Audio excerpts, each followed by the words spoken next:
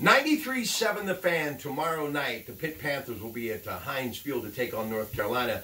They are favored by 4. That kickoff is at 8 o'clock. Now, the Tar Heels, well, what are they all about? They're about this quarterback by the name of Sam Howell, who's thrown for 2,472 yards and 26 touchdowns, and a running back, Javonte Williams, who's rushed for 738 yards on 132 carries.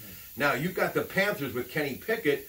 He's thrown for 1,952 yards and 8 touchdowns, while A.J. Davis has rushed for 407 yards, 3 touchdowns on 89 carries. Pitt 6-3, North Carolina 4-5. This is how your Pratte Pack sees it, and this is why the Panthers, I think, have a chance to win this football game going away. It's because they've got Dane Jackson and Paris Ford, who's been absolutely incredible with 3 interceptions and a score.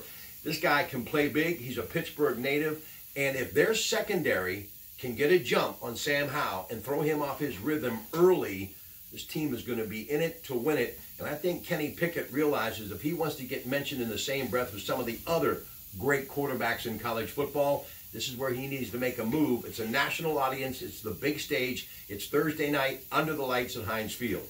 We'll have everything, including a whole lot of great conversation leading up to the kickoff tomorrow on your home of the Pitt Panthers all season long, home and away, 93-7 The Fan.